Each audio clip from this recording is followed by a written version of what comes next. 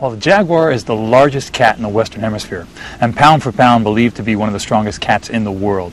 It's a highly endangered cat. It's incredibly elusive, very rarely seen even by experts, by zoologists who go to the jungles to find them, rarely ever see them.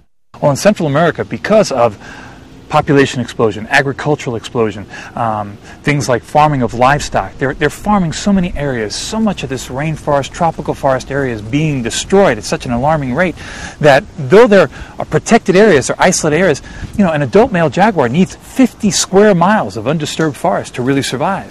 So just because you have a 30 square mile area, to the public might seem, well, it's a beautiful park, it's not enough to sustain one jaguar. So when we start fragmenting all these areas, which is happening throughout Central and South America, you start making it impossible for this animal to survive.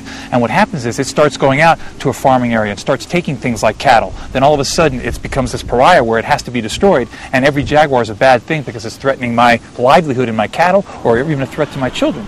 And this is becoming a huge conflict that is leading to the absolute extinction, I believe, of the jaguar if it continues.